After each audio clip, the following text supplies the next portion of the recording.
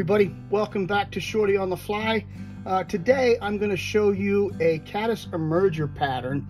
It's a simple little fly to tie. It's based on a pattern that Rich Stralis came up with, which he calls a classified caddis. So I'm going to call mine the Declassified Caddis because I do it a little bit differently than Rich does.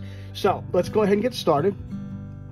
For a hook, I'm using a size 12 shrimp and caddis hook.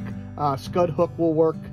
You want something with that little bit of curvature in there. And I'm using a size 12 today for demonstration purposes because it's a little easier to see. You probably want to drop down to a 14 or 16, perhaps even an 18. For thread today, I'm using UTC 70 in a color called Wood Duck. Any will do. Get your thread started there on the usual fashion. But you need to have that floss-like situation so that we can split the thread in order to accomplish this. So we're going to run the thread back to just behind where the barb of the hook is.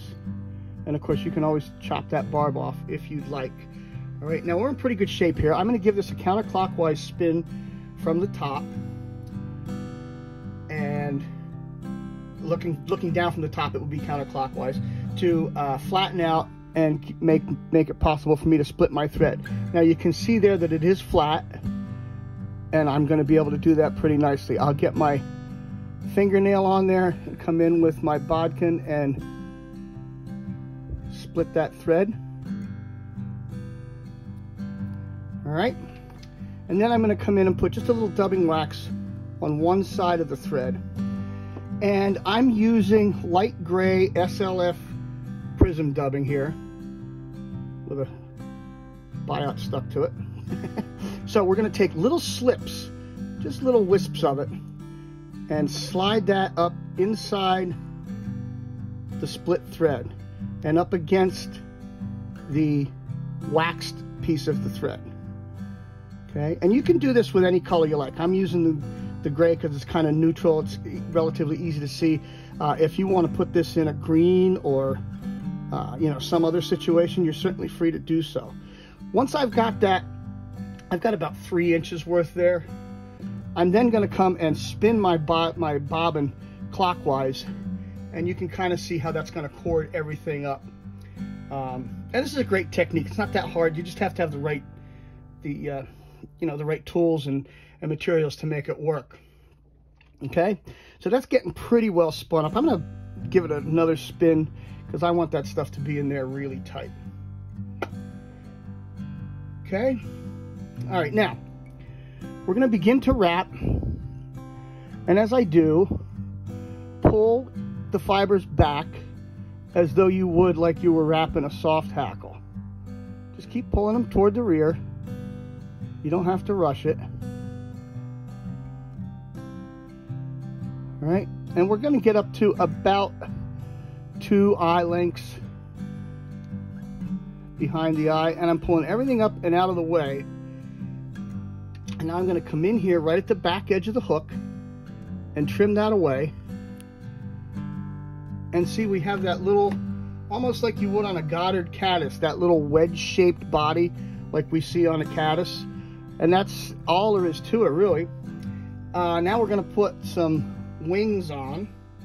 And for that, I'm using Sparkle Emerger yarn in brown. You see that? There we go. So I clipped the hank of that out, and I'm going to come in and wrap that around the thread, and then take it to the top of the hook.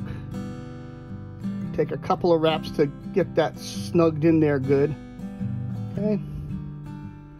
And then we just want to come back over that to lock everything in so it's on either side of the hook.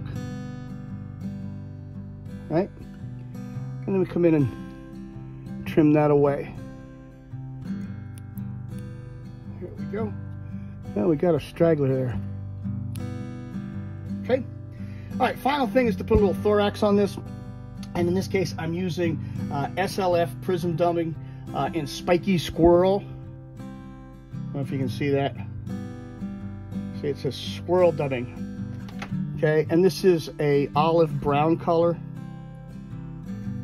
Just gonna slide that on there. Just a little to finish it off. Okay, we go ahead and wrap that around. Should probably trim. Oh, those look kind of cool that way, but I'm going to trim them out anyway. Okay, come in and whip finish, and we're all finished. Now this is my answer to the LaFontaine Sparkle Pupa, which can be a little hard to execute with getting that bubble in. That's a little hard to get done sometimes. So this is a pattern that you fish in much the same way. Okay,